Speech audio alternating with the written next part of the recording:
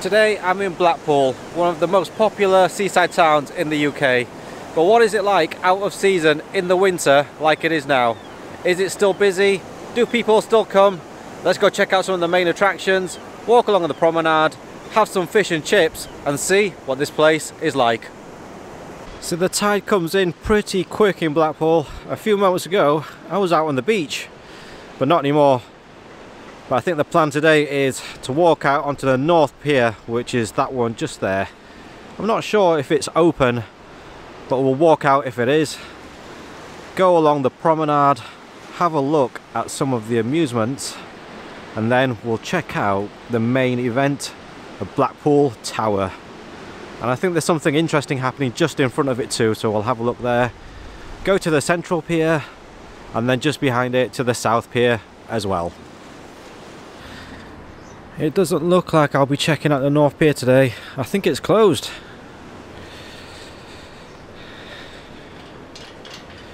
I hope the other piers are not closed, but I have a sneaky suspicion that they might be. Let's walk over and see. I'm going to let you in on a little bit of a secret. I got caught out by the tide a little bit early on, so my trousers are soaked. I'm just making my way down on the promenade towards the Blackpool Tower, and I've just spotted a really cool tram. It's got decorations all down the side of it. How cool does that look?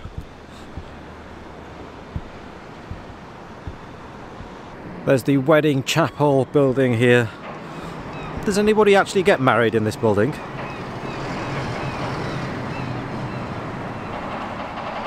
From this angle it actually looks pretty spectacular.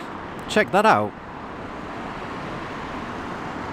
Just walking along the main section of the promenade and coming up onto the Blackpool Tower, and there seems to be some interesting structures just a little bit further up. Let's go check them out. So these are the structures that I saw in the distance. They're sort of a purpley pink colour. Not totally sure what they are, but if you know, comment down below. I think these could be left over from the Christmas markets that were here maybe a month ago. So here is the famous Blackpool Tower. I think it's closed right now, but it's still pretty impressive to see. It's a little bit colder than I expected today. I think it's about 5 degrees. It's a little bit chilly, so I think it's time to go and get some fish and chips. I think I'm going to try and hear Harry Ramsden's. Let's head in.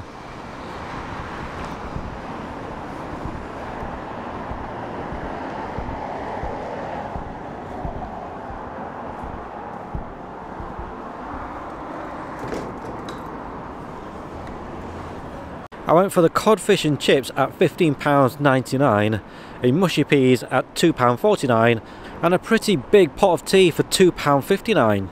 The batter on the fish was really crispy and light, and the fish was a decent size too. The cod on the inside was really succulent and soft and flaked away perfectly. The chips had a good crunch on the outside as well, really crisp. And the pot of tea was definitely what I needed after getting soaked by the tide earlier on. So lunch all done, I'm a little bit warmed up as well and full up. Let's go check out the rest of the promenade and piers. So as you would guess, it's a pretty quiet place here in Blackpool in the winter. A lot of the amusements and arcades are closed.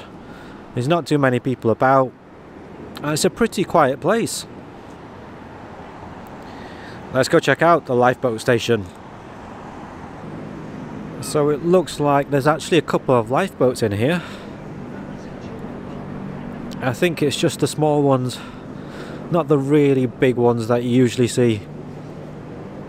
Do they even have those in Blackpool? You can actually come into this lifeboat station and check out the boats.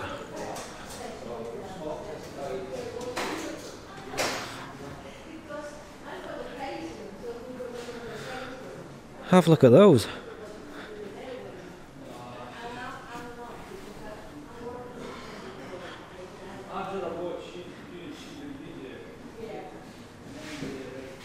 So it looks like you've got a history of the lifeboat station and lifeboats. And it starts from 1864, which is over 100 years ago. We've got the tractor over there that pulls the lifeboat out. You've got the helmets of the lifeboat people. I've never really been inside a lifeboat station before, but it's pretty interesting to check out.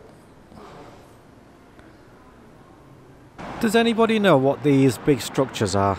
They look like big leaves on the end of twigs, but they sway around so much in the wind. Look at that one. You've got the Blackpool Sea Life Centre, a pretty big attraction in the summer, and I think it's actually still open right now. Right, I'm coming up onto the central pier.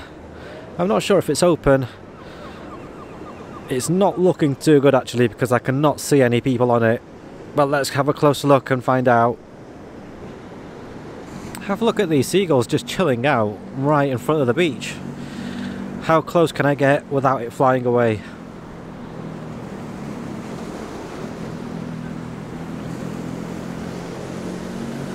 Pretty close. Right, enough of looking at seagulls. Let's go see if this pier is open. It's closed. I think I'm spotting a bit of a theme here. There's only one pier left to check out. Let's go see if that's open or not.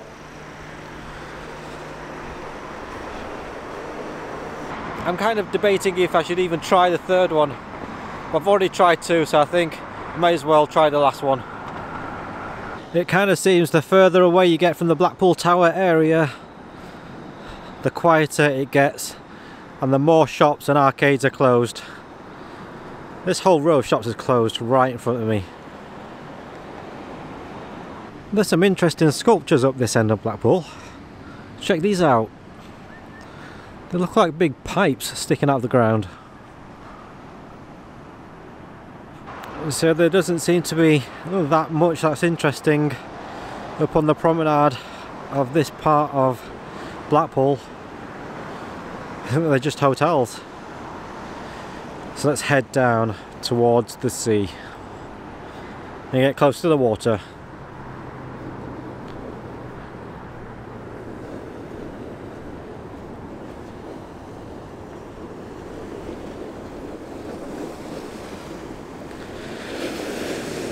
I don't want to get too close though, because I've already got wet today.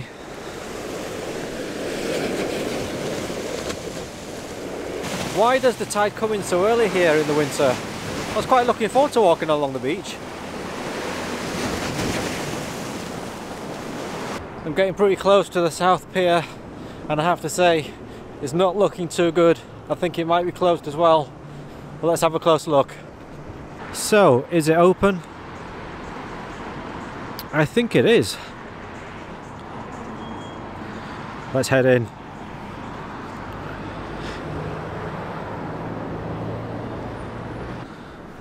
There seems to be a fence blocking the entrance, so I think it might actually be closed.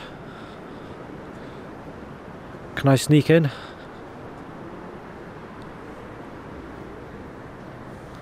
It turns out it wasn't open after all, as a person told me to leave.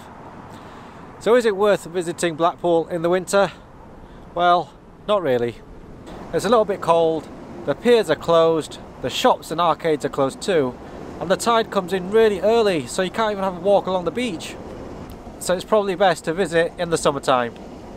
Okay, so if you like the video, click on the thumbs up icon below, click on subscribe to come along for the next journey, and I'll see you in the next video.